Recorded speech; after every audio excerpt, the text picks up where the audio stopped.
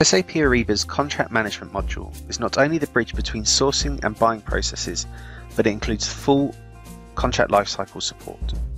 The dashboard provides key reports to contract users, such as expiring contracts to complement notifications, or information to see how often our standard clauses change.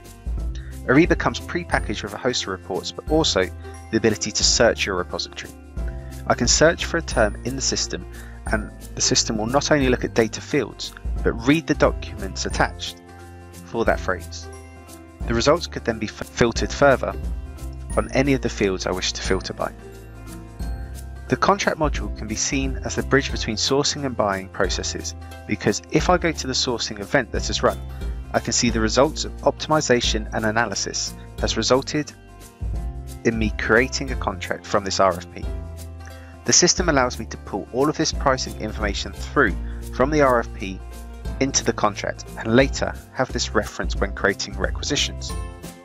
Looking at the contract itself, firstly, I see the spend being tracked based on the orders created within Ariba.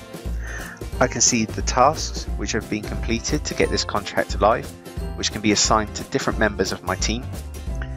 And I can see all the documents related to this contract, not just the pricing or the electronically signed PDF, but every relevant document I wish to attach.